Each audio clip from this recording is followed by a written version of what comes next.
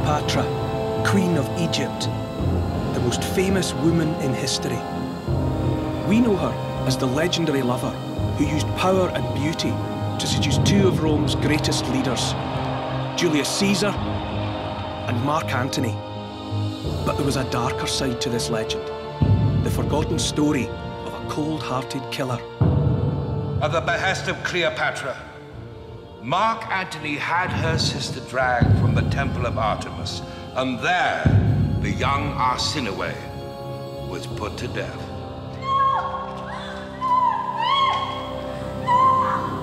Over the past 2,000 years, this dark side of Cleopatra has disappeared. But now, her trail has led here, to Ephesus. A vast Roman city in what we now call Turkey. In a 2,000-year-old tomb, scientists have uncovered the skeleton of a young woman. They believe she was a murder victim. She died because she dared to cross someone even more powerful than herself. Her own sister, none other than Cleopatra. Could this skeleton be the first forensic evidence of Cleopatra's story? This is a story of power, lust, and sibling rivalry that takes us on a journey to two of the great wonders of the ancient world. What's inside this tomb reveals Cleopatra as you've never seen her before.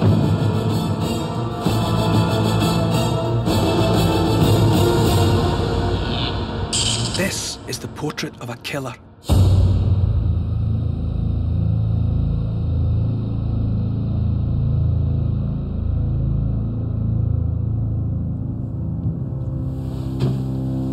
Our journey starts here, in Turkey. In the 1920s, archaeologists were exploring a tomb here in the heart of Ephesus, once a glorious Roman capital 10 times the size of Pompeii. In a sarcophagus filled with water, they found human remains.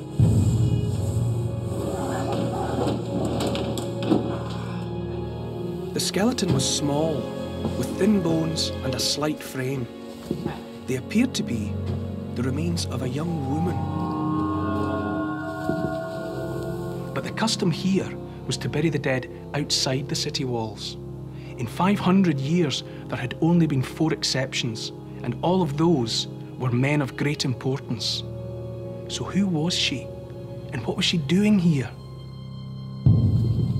The archaeologists had no idea who they'd found, or her importance, and they resealed the sarcophagus.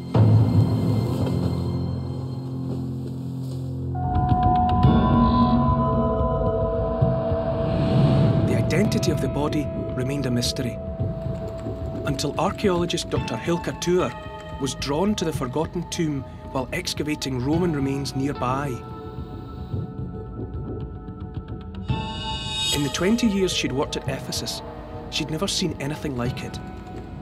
A mysterious octagonal tomb on the most important street in the city, the Street of the Heroes. She was determined to find an answer to the riddle. Hilke decided to enter the tomb. It would be a momentous decision.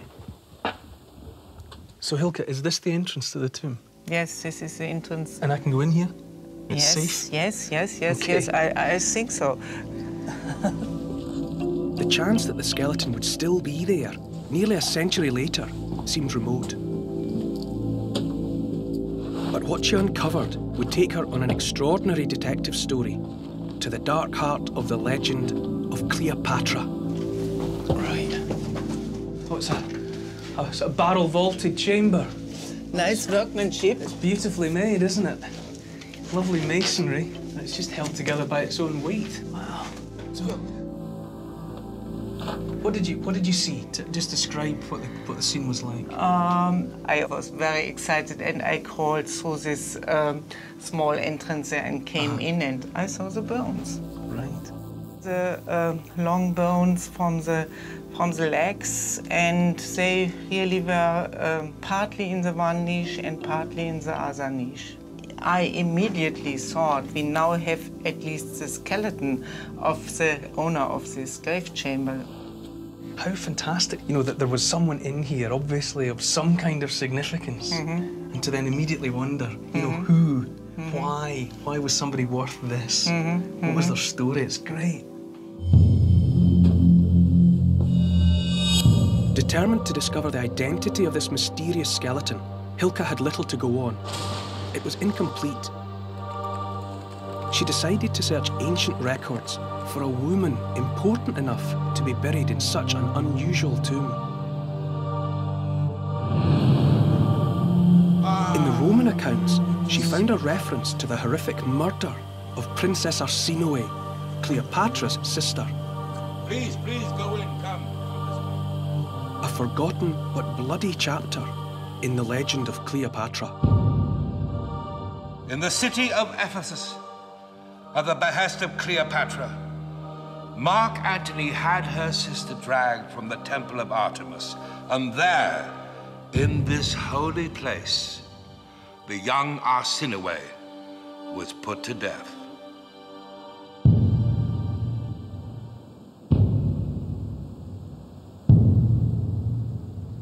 These words, by Roman historian Cassius Dio, describing the murder of Cleopatra's sister, were written 300 years after the event. So was it just a legend, or the truth? If Cassius Dio was right, and if Hilka had indeed stumbled on the bones of Arsinoe, then this was a huge find. The first ever remains of anyone from Cleopatra's family, proof not only of a shocking murder, but also the first forensic evidence that Cleopatra was a ruthless killer.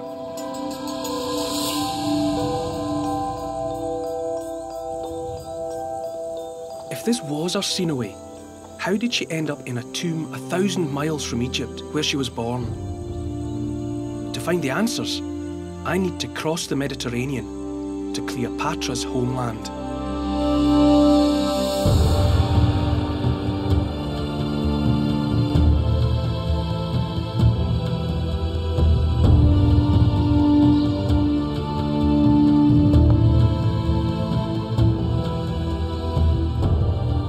We're in Egypt, at the magnificent temple of Karnak. By the time Cleopatra came to the throne, this place was already 2,000 years old. The golden age of Egypt was past. Its future was hanging in the balance.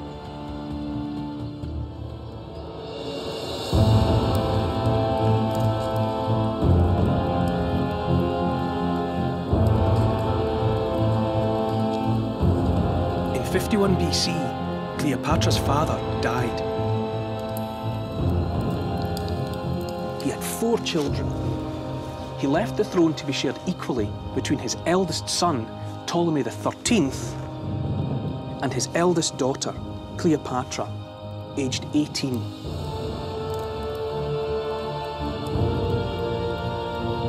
Also, and in the custom of Egyptian royal families, both rulers, brother and sister, were to be married to each other.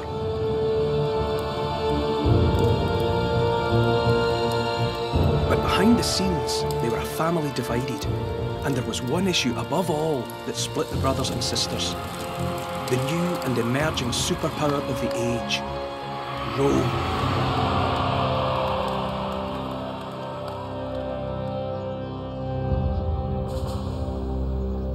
The Roman Empire was expanding across the Middle East, and for the first time, Roman troops had established a foothold in Egypt.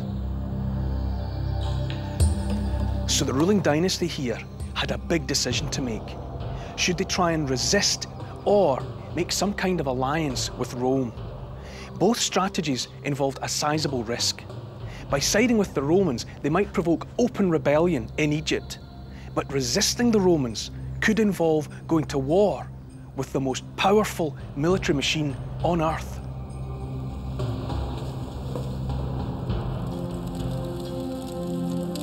Cleopatra wanted to be Rome's friend, but her brother, Ptolemy XIII, disagreed, and he was supported by their sister Arsinoe. They believed it was time for Egypt to stand up to Rome. The family argument rapidly got out of hand. It so happened that the king of Egypt, whose name was Ptolemy, and who was but a boy at the time, was engaged in a vicious war with his own sister and queen, Cleopatra.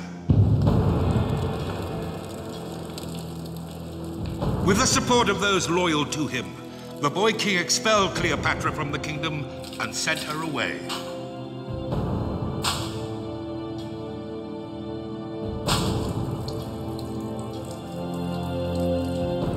Cleopatra was banished from the Egyptian capital, Alexandria. She found herself in exile. But Cleopatra wasn't finished yet. There was one sure way to get back at Ptolemy, and that was with the help of Rome. Cleopatra was her father's daughter, and he was a friend of Julius Caesar. He had written in the royal will that if there was conflict over the succession, Rome should be the impartial judge.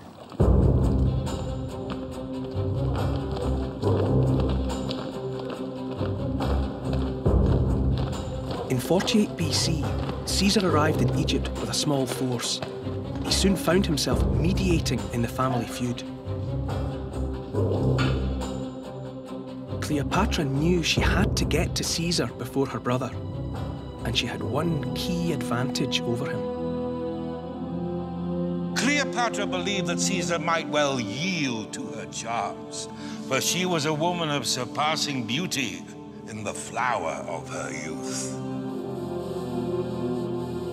Cleopatra decided to seduce Caesar, a move which would have fatal consequences for her brothers and for her sister Arsinoe. 2,000 years later, it's time to test the astonishing theory that this might be the skeleton of Princess Arsinoe. Armed with state-of-the-art forensic science, Dr. Fabian Kantz is brought in to examine the skeleton. If the bones from the octagonal tomb are male, the theory will collapse at the first hurdle. So Fabian, what can you tell from a first analysis of the skeleton? From the first analysis, I think, or I'm sure that it was a female. I can show you for comparison from other skeletons. 2 pelvics, one from a male and one from a female. Oh, right. Well, you can, there's clearly, that's a much bigger space there, isn't it? And so the female pelvis is, well, basically got room for a baby. Yeah. Right. And if you take the pelvic bone from the skeleton from the octagon, you can see it's a wide angle. And so it, from the morphological point of view, it must be have been a female. Okay, so it's a woman. But can Fabian discover anything else from the bones? The next, after the sex, what you try to establish is the age at death.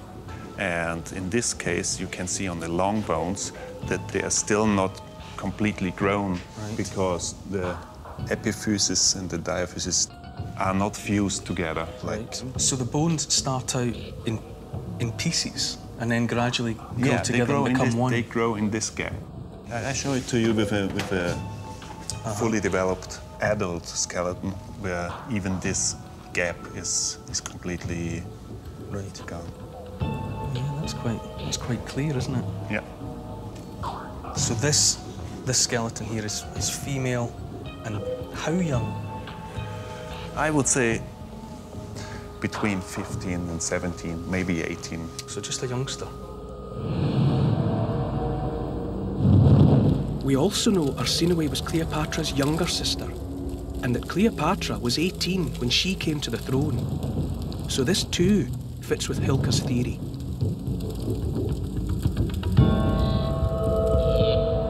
So the bones are the right age and sex to be Arsinoe. But is the skeleton from the right period? Next, Fabian carbon dates the bones. The tests show this is a body from the period between 200 BC and 20 BC. I think this is striking, because the carbon dating was consistent with being a Sinoe. The carbon dating too matches the dates of the Cleopatra story. And there's more. What about just the general appearance of it? You know, what does the skeleton as a whole suggest? It's very delicate. It's very thin. So it's very, do you mean it's of a small, slightly built person? Yeah. A petite person? A petite person, yeah. So our skeleton belongs to a young female of slender frame. History suggests that Arsinoe's older sister, Cleopatra, was slim too.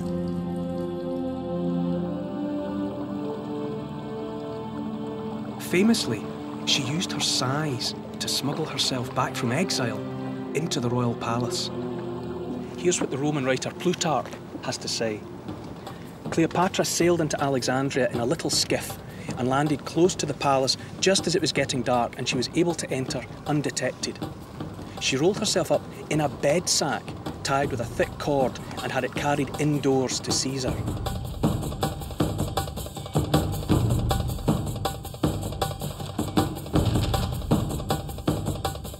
In this way, she was already in Caesar's bed, alone with him in his quarters, ready to reveal herself at the moment that would have the most impact.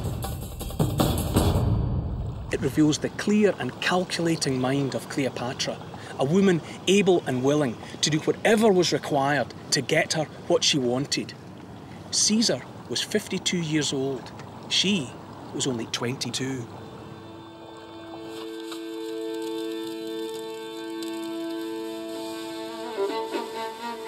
The story of Cleopatra's seduction of Caesar is at the heart of her romantic legend, but it was also a calculated act of betrayal.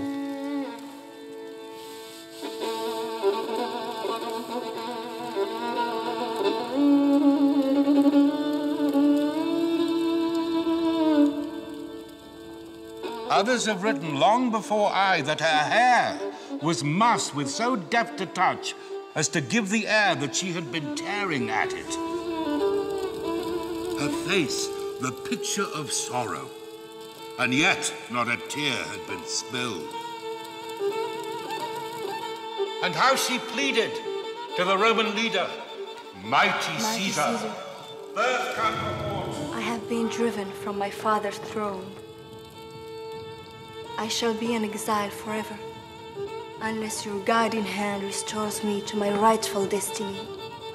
And therefore, I, a queen, beg at your feet. Hearing her speak but a few words, Caesar was instantly captivated, such that he spent the whole night with her in infamy. By getting into bed with Caesar, Cleopatra was in effect stabbing her brothers and her sister Arsinoe in the back.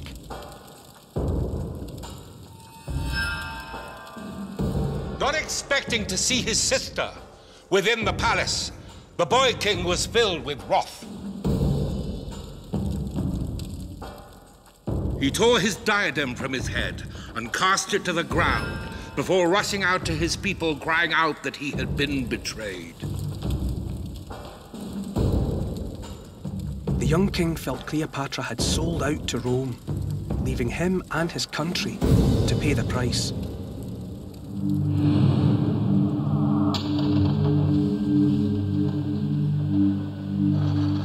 In modern-day Ephesus, Fabian is still working with an incomplete skeleton.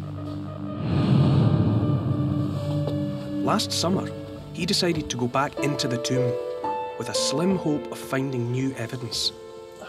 He struck lucky.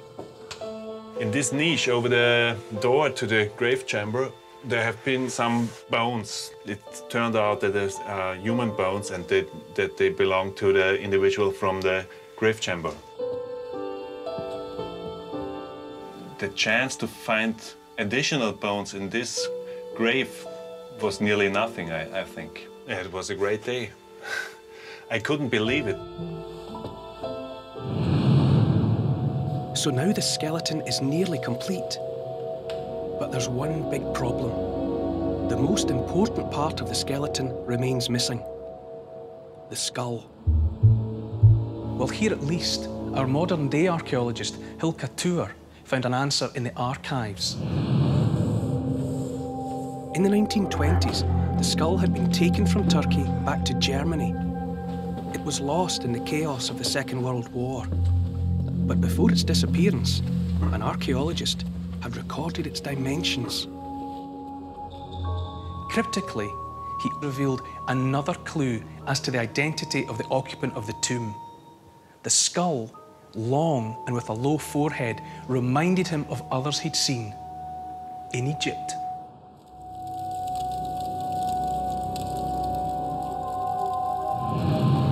By a stroke of luck, his precise notes, photos and measurements of the skull survived.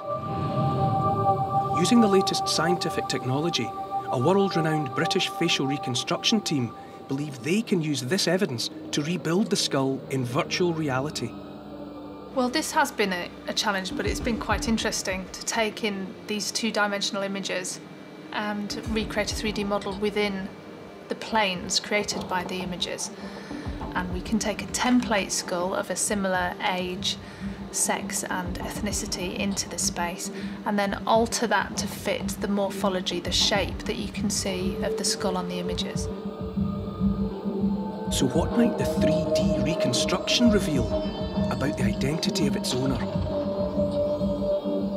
The eye sockets are quite large in relation to the upper face, and that's something that's quite common in children. It's also something that's common in young females, but I think proportionally the cranium suggests this is a young adult. The virtual skull confirms Fabien's findings that this belongs to a young female, and so perhaps our Princess Arsinoe. If this is her, can the skull tell us anything about her looks? It's difficult to call a skull beautiful, but certainly it's symmetrical, it's balanced, it's got quite delicate features, and those are all things you would associate with a beautiful face in a woman. So far, the age and proportions of the skull are consistent with what's known about Arsinoe. But we can now go one stage further. Using the shape of the skull and the bite of the upper jaw, the team can estimate the shape of the lower jaw, recreating the mouth and muscles on the face. We all have the same muscles in our face, and they all have exactly the same origins and exactly the same attachment points. It's just the proportions of the skull that make a different face shape. We can then look at facial feature detail, so we can work out the prominence and position of the eyeballs, and then we can put on big structures like the neck, because we can see where the neck muscles attach.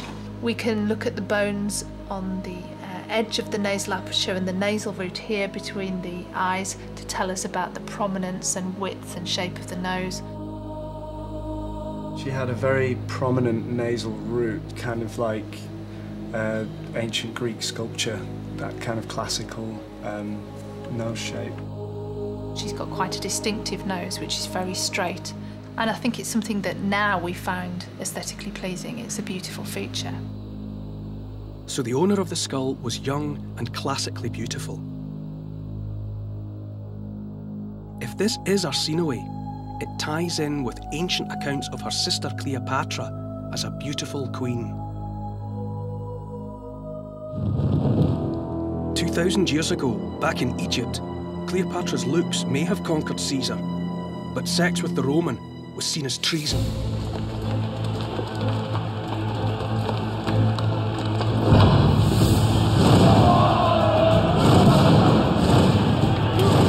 Troops loyal to her brother and sister took up arms and besieged the palace in which Caesar had made his headquarters.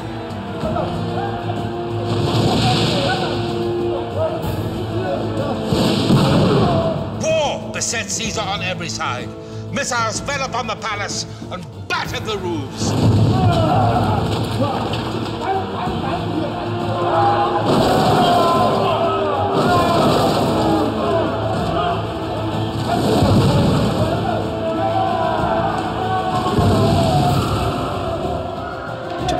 And her brother, the rightful king, leading a loyalist uprising, Caesar took them both hostage.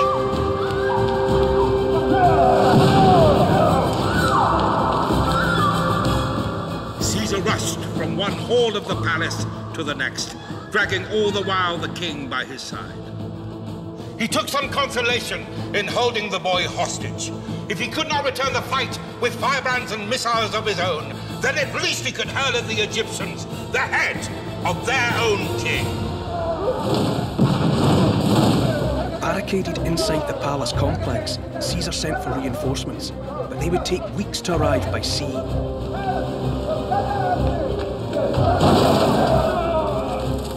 Caesar and Cleopatra took desperate measures. To draw the Egyptians away from the palace, the Roman general set fire to the ships in the harbour.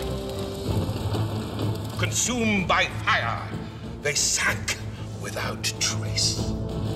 The flames, in turn, set fire to the city.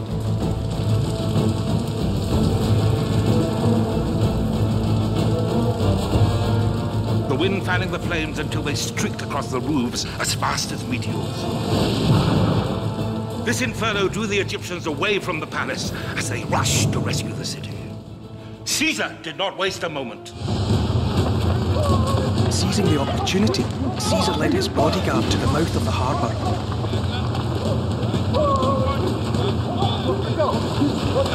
There, towering up from the centre of an island to warn approaching ships of rocks and reefs, was the seventh wonder of the ancient world, the lighthouse of Pharos.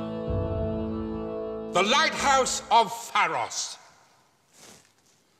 Caesar described it, soaring in height, a work of unimaginable construction.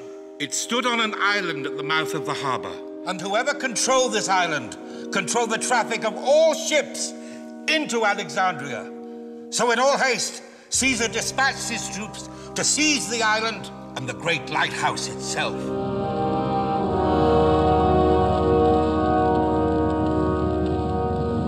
The 300-foot lighthouse had a distinctive 8-sided tower. From the top, sentries could see for 30 miles out to sea.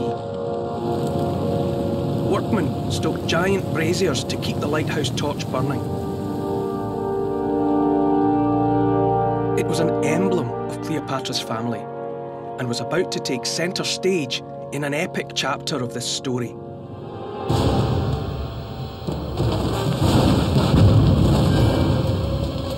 As the battle raged, the young Princess Arsinoe stole a moment to turn the tables for the Egyptians. She made a daring escape from the palace.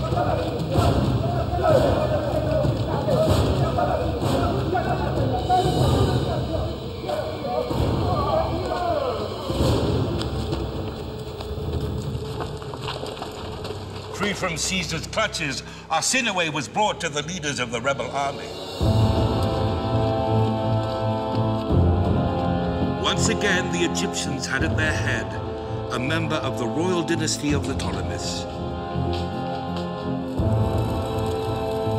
The rebels proclaimed Arsinoe their queen to lead them in rebellion against Caesar and Cleopatra.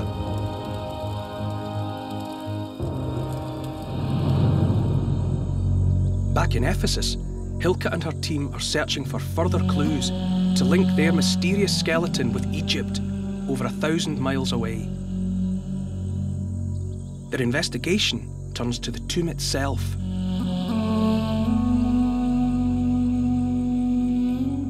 The heroes' tombs in Ephesus all carried symbols which told the story of who was buried inside. 2,000 years ago, everyone would have known who they were. Today, we have to decipher our tomb like a secret code. Only the burial chamber and its octagonal base remain intact.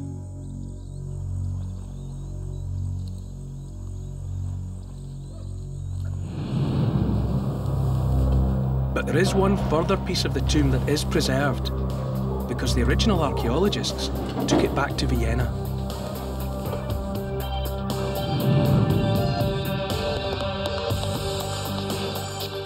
Nearly 20 feet high, it's still only a third of the height of the whole building. It reveals a vital clue about the tomb's owner. These pieces have been found right beside the octagon. It must have been something like a torch, probably, where you can put up a light in the top of this little column. So it looks like a bundle of papyrus leaves, you know, from Egypt. As an image, as the type of this column, everyone would recognize at once papyrus bundle and Egypt. So the stone imagery strongly suggests the tomb's owner was Egyptian. But to decode the building in full, the team would have to rebuild the whole thing. It survives only as 170 scattered stones. Austrian archaeologists and colleagues of Hilcatur have painstakingly been piecing together fragments of the tomb. They've scoured the site for those fragments, hoping one day to put it all together again like pieces of a giant jigsaw.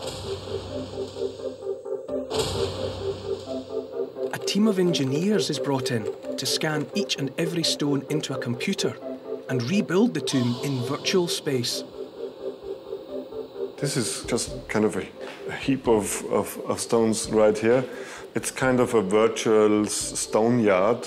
We have plenty of objects looking quite similar, and we have to figure out where they could belong to.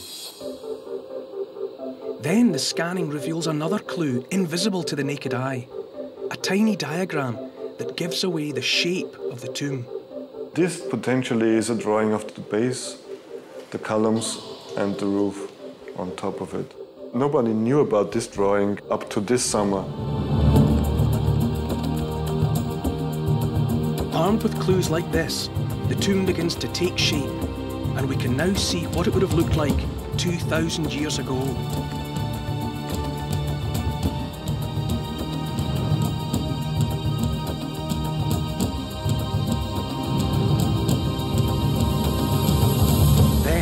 It stood 50 feet high and 13 feet wide, the most prominent tomb in Ephesus. And most important of all, it had 8 sides. Hilka searches in vain for tombs from this period with the same peculiar octagonal shape. Once again, she turns to the story of Cleopatra and her sister Arsinoe and uncovers the story of the battle for the Pharos lighthouse.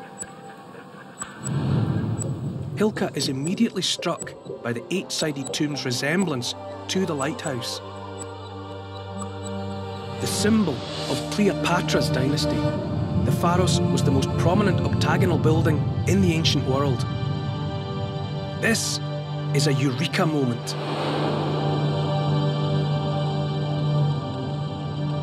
The Pharos lighthouse and the destiny of Arsinoe were about to become inextricably linked.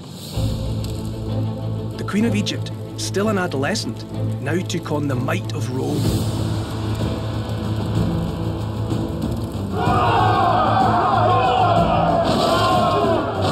With Caesar pinned down on the island of Pharos, her troops launched a surprise attack, catching him completely off guard.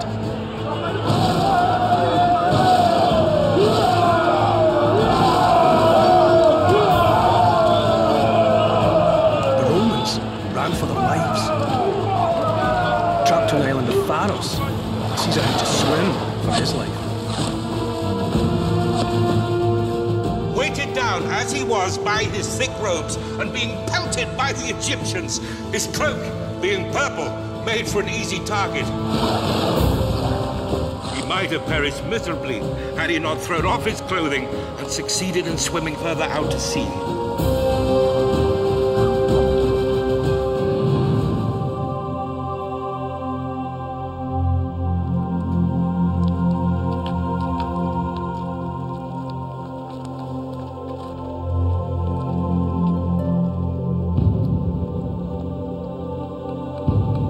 Caesar barely escaped with his life and staggered back to Cleopatra at the palace. The hero of Rome had been defeated by Arsinoe, barely a teenager. The Pharos lighthouse now became a symbol of her famous victory.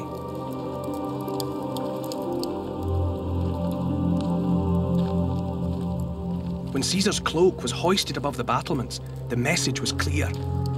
Princess Arsinoe had shamed the might of Rome.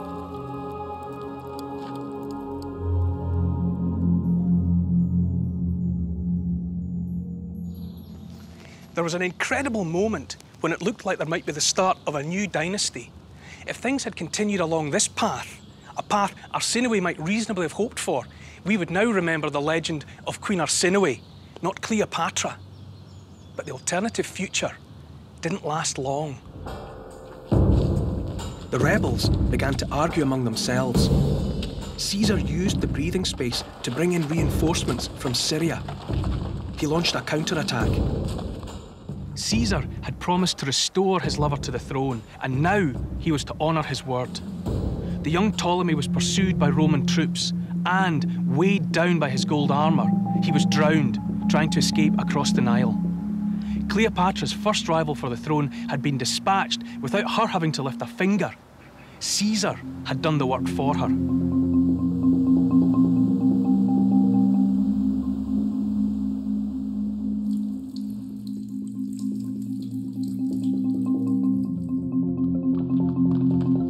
Arsinoe was taken prisoner.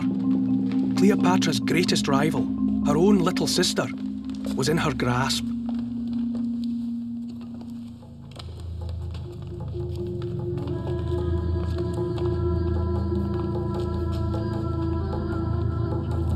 Caesar was victorious, but he didn't take over Egypt. He placed Cleopatra, in whose name he'd fought the war, back on the throne. By tradition, she was to marry her last surviving younger brother.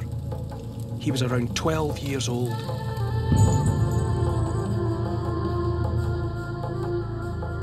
As for Princess Arsinoe, she was taken to Rome in chains. A captive of Caesar, she must have felt a world away from her moment of glory.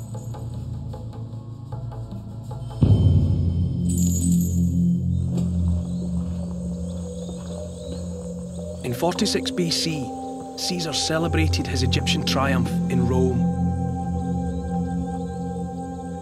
Top of the bill of the entertainments was an effigy of the Pharaohs and a parade of the Egyptian prisoners captured in Alexandria. At their head was Arsinoe. Caesar had a special treat in store for the crowd. The custom was to take the main prisoner at the end of the parade and strangle her to death.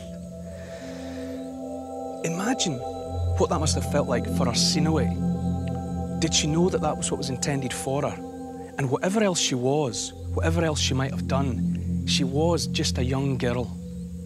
But in Caesar's eyes, she was the teenage rebel who had taken on Rome. And this would be her just desserts. When he returned at last to Rome, a glittering festival was held to honor Julius Caesar.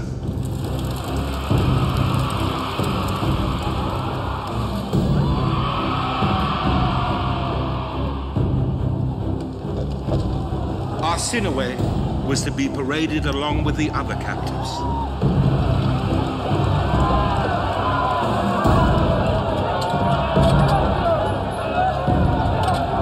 It was a spectacle which had never before been seen in Rome. A woman, and one once considered a queen, now in chains.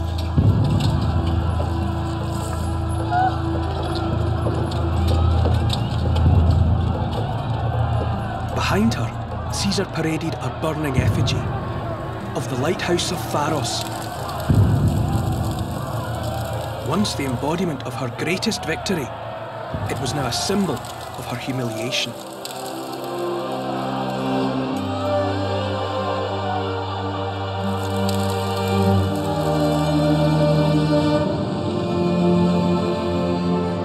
The octagonal symbol that Hilka is now convinced is the key to the code of her tomb.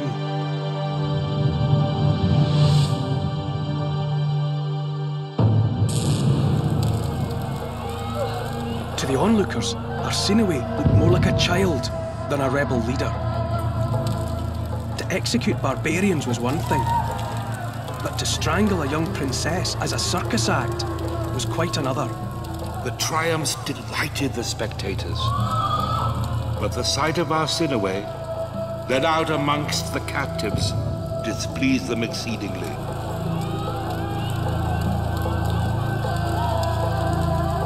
Caesar's stunt backfired. It aroused a great sympathy amongst the people. To be certain, it was for that her life was spared. The crowd forced Caesar's hand, and he had to spare Arsinoe, but he could never allow her to return to Egypt. Instead, he banished her. 1,000 miles from Rome and 1,000 miles from Egypt to Ephesus in modern-day Turkey.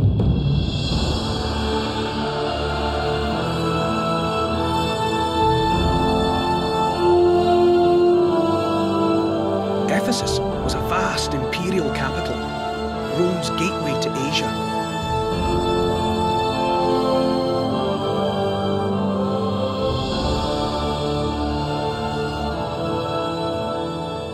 Try and imagine what Ephesus was like 2,000 and more years ago. This was no Roman backwater. This was one of the most exciting and cosmopolitan capital cities anywhere in the known world. A glittering jewel that attracted the great and the good, the famous and the infamous. Everybody who was anybody came here. To them, Ephesus was a place of pilgrimage and pleasure. But for Arsinoe, it was a prison. For the rest of her life, home would be a religious sanctuary, the Temple of Artemis, another ancient wonder of the world.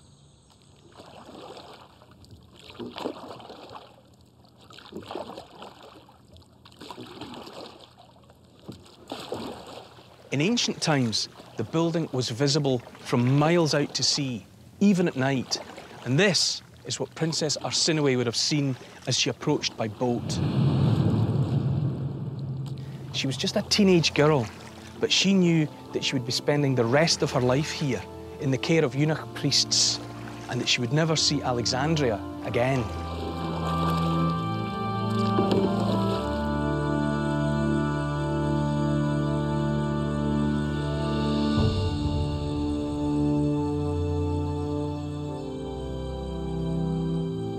These ruins might not look like much today, but 2,000 years ago, this place was the reason for the fame of the city. This was the Temple of Artemis, one of the 7 wonders of the ancient world.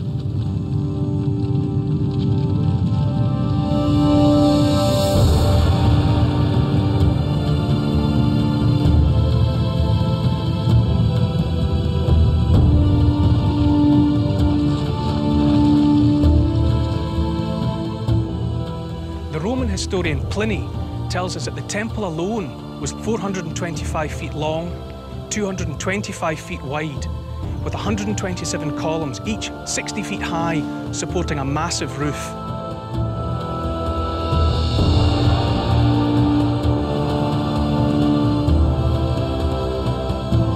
It was here, 2,000 years ago, Cleopatra's sister came to seek sanctuary. Dr. Sabina Ladstatter knows just how important Artemis was to political exiles like Arsinoe. It was a common practice that you may ask for political asylum. If you got the asylum here, you could stay here as long as you want. People lived here for years, for decades, and they were safe because the Artemision had its own administration and had its own jurisdiction. So nobody was allowed to interfere in the Artemision. Arsinoe's coup had failed, but her life had been spared.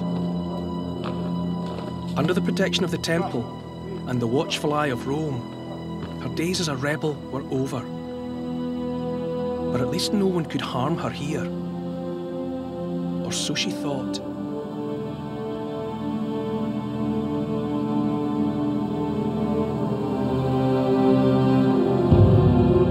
Just 2 years later, in March 44 BC, the man who had spared her life, Julius Caesar, was stabbed to death.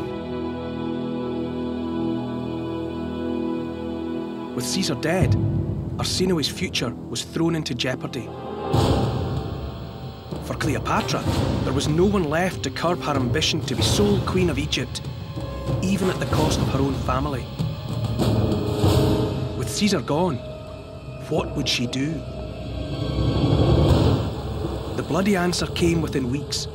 She had her husband, co-ruler and last little brother, murdered.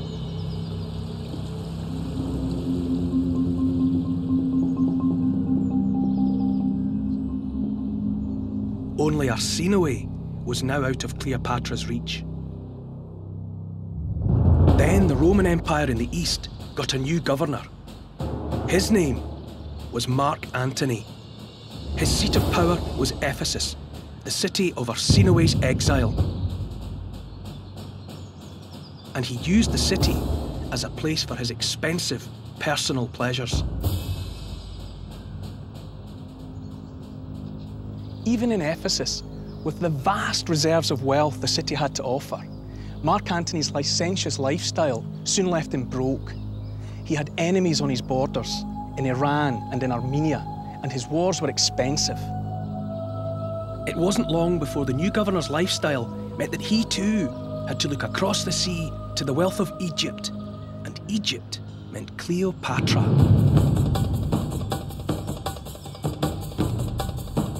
Antony summoned her to Tarsus, in modern-day Turkey. But Cleopatra played hard to get. If she did come, it would be on her terms. She was older now, and more savvy. She had received several letters from Antony. Still she refused to come. Then, as if in mockery of them, she sailed to Tarsus to meet him. The people poured from the towns to catch but a glimpse of her. The throng streamed away till at last, just Antony was left seated alone on his chair. She herself lay under a canopy of golden cloth, adorned like Venus, while beautiful boys stood either side of her in adoration of their queen.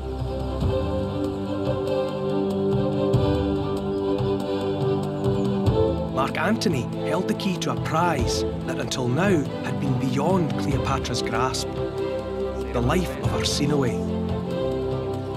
Antony was now as valuable to Cleopatra as Cleopatra was to Antony. The honeymoon period in the year that followed became legend.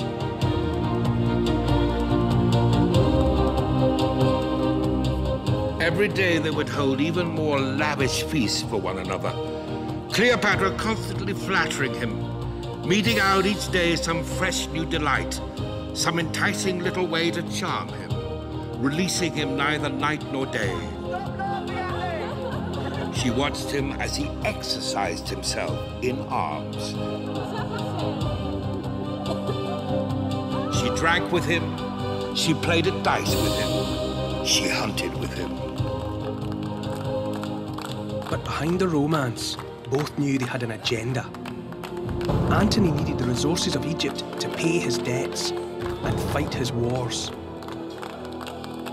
Cleopatra craved absolute security, and that meant removing her last remaining rival to the throne of Egypt, her younger sister, Arsinoe.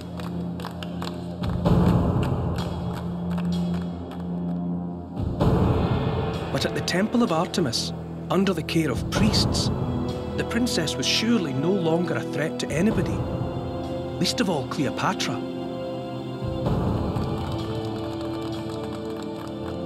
Stung once in Alexandria, Cleopatra saw it differently. Back in the present, there's one final question for Fabian to answer. How did the lady in the octagon tomb die? I have seen hundreds of skeletons in Ephesus, more than 500, and we have just 2 juveniles in the whole sample. And this is astonishing because it's very unlikely to die in the juvenile age. She has been treated well her whole life. I think she was quite healthy at the time of death. We also don't have any sign for why she died. And there's also no sign of any kind of long-term degenerative illness. No, there's no sign of long illnesses, even not short illnesses. There's just perfectly smooth proportion bones. Right. This was not an individual that had to do hard labor work. So it seems to be somebody who lived quite well, had an easy life, and then unexpectedly in their teens, gone. Yeah.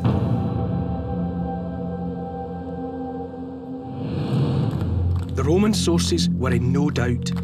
Arsinoe died a sudden death, and they knew who was responsible. At Tarsus, a deal had been struck between Antony and Cleopatra, and Arsinoe was to find out what this meant for her.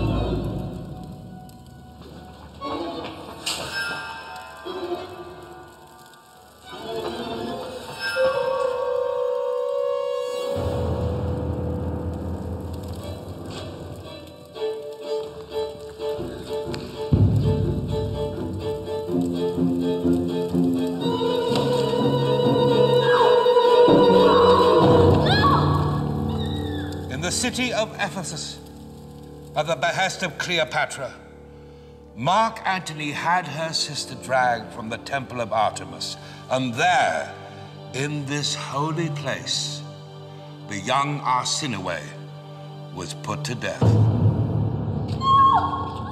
It was not only a shock in Ephesus, it was a shock in Rome and everywhere, you know. It was unbelievable that somebody interferes in a sanctuary, and especially in the Artemision of Ephesus.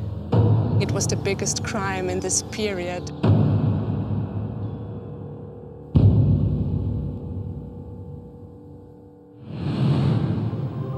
The carbon dating of the bones, the sex, build and age of the skeleton at the time of death, and the fact it belonged to someone of high birth, point to one thing.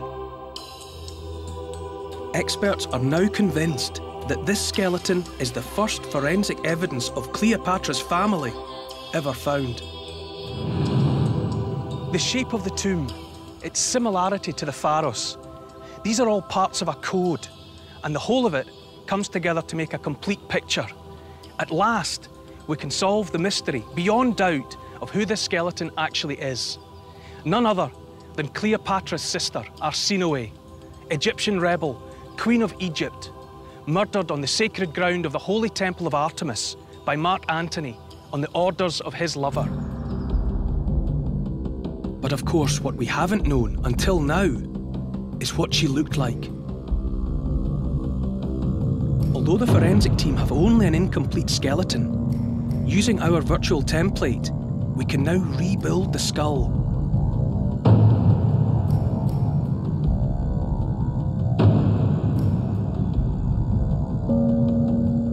Hilke and Fabian thought the skull was lost forever, so I'm dying to see how they'll react. I know you've been looking for the skull for a long time. And we don't have the real thing, but we've got the next best thing, which is a very exact replica. Cool. Super. And this is where it should be. May we touch it? Yeah, of course. It's of course. No, it's cool. This is really cool, yeah. Brilliant. Perfect. It's really like looking in her face. Yeah. But this is quite another thing, to have the skull of her in your hands. Yeah. This is a really enormous, big feeling. Wow. Well, it was worth bringing then. Definitely home. Yeah. Yes. Super. The forensic team are convinced they've proved beyond doubt that these are the bones of Princess Arsinoe. But rebuilding the skull has unlocked an incredible secret about her ancestry. Until recently, Cleopatra's dynasty was thought to be Greek, European, Caucasian.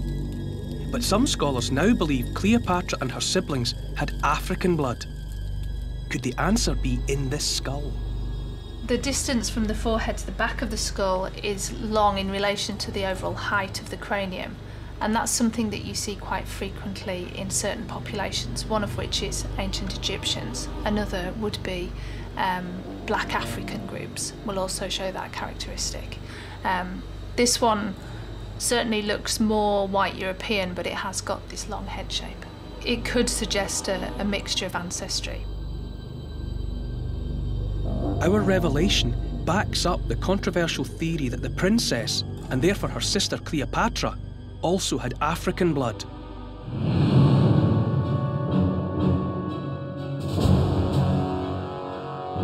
"11 years after Arsinoe's death, Antony and Cleopatra made a bid to take over the Roman Empire, but their forces were annihilated. The ruthless queen, who had dispatched her own brothers and ordered the murder of her sister Arsinoe, was now left with no option but to kill herself.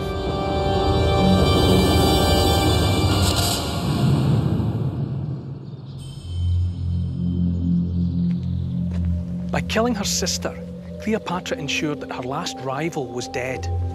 But she also ensured that there would be no more descendants of her father's line to do battle with Rome.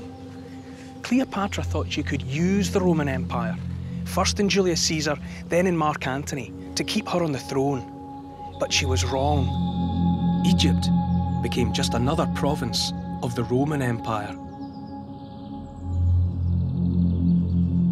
Although Cleopatra succeeded in murdering Arsinoe, she couldn't erase her entirely from history.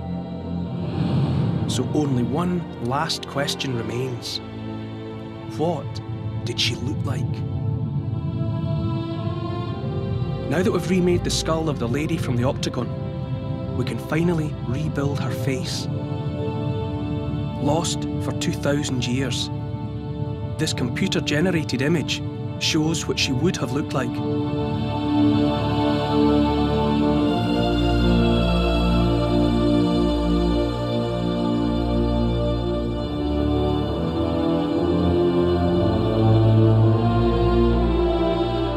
Scientists are convinced this is Cleopatra's sister,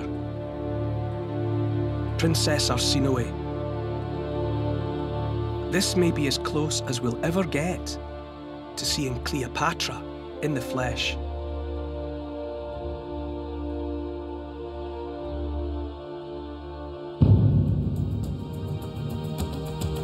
The picture it paints is a very different one from the romantic legend. Not just a cunning politician, a beautiful queen, or an amorous seductress. This is the portrait of a killer.